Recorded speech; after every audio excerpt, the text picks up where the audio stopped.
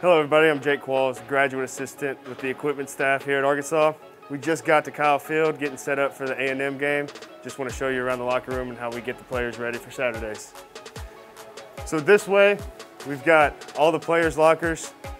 It's set up into two halves. So on this half, you got your offense all the way from Felipe Franks to the offensive line and specialists. We have their helmets, insert pads, shoulder pads, and underneath, we've got their cleats and accessories that they want to wear. Over here on this side of the locker room, we've got our defense. We have guys putting shoulder pads and jerseys on. As you can tell, he's putting tape on the shoulder pads to keep the jersey tight to the shoulder pads so you can't tear it, can't pull it. Makes it a little bit safer for the players.